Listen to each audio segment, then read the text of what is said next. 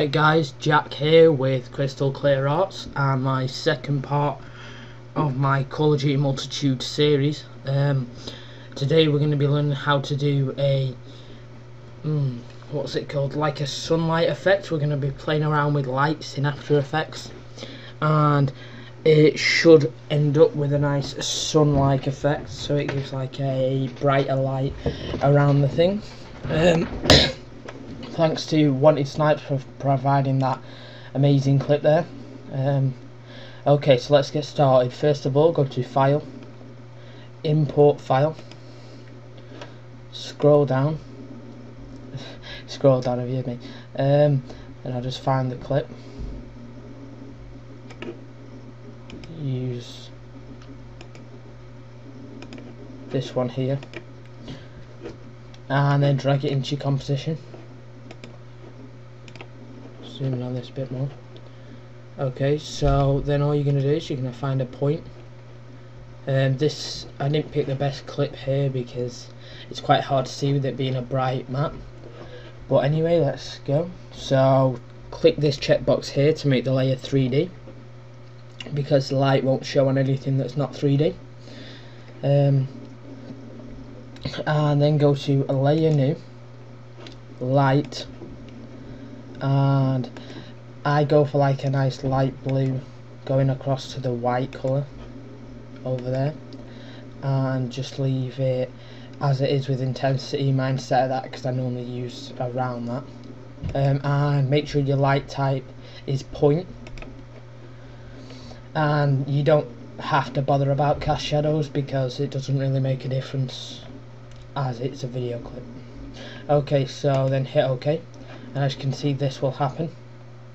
So now all you're going to do is get your Z, which is the little blue one, and slowly drag it towards you, and you'll see the light start to get less bright and bring in, and there we go. And now you can see you're going to get a good point like that there, and then you can use your X and Y to drag it around. Now in the last clip I had it somewhere over here like that, but it won't have been that noticeable. Hopefully while you're watching this now you can see it well though. On other maps it looks good. You can also change the colour of the light, although if you use a different colour, just drag that across there like that.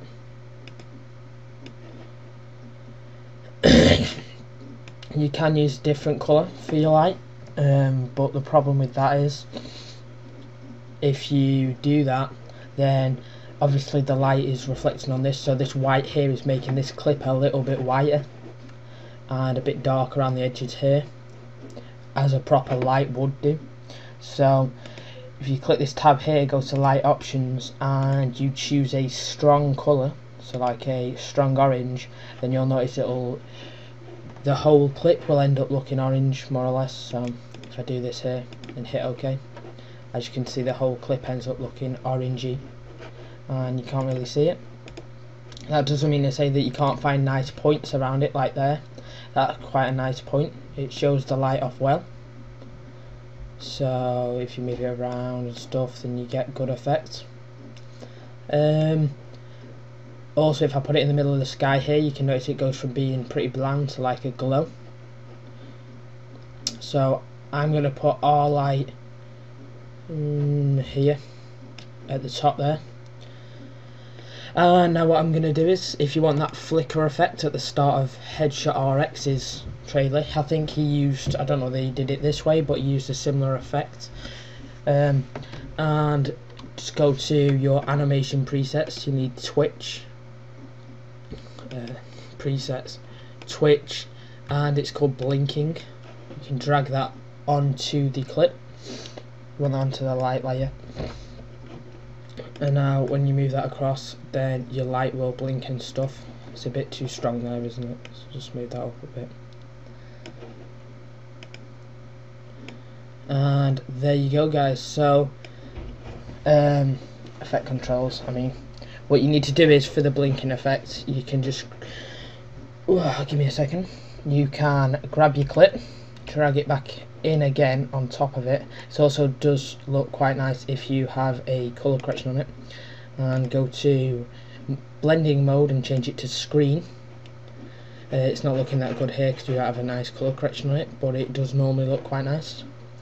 And then just drag your blinking onto the bottom layer, and now as you see you'll get like a nice blinking effect, and it'll work well on the light as well. So I hope you enjoyed this tutorial, guys. Please remember to subscribe to my channel, there's a link in the description. Help me get to 1,000 subscribers. I'm now also a part of Universal Effects, so I recommend you go check them out, and make sure you subscribe to this channel as I'll be bringing you another tutorial next week.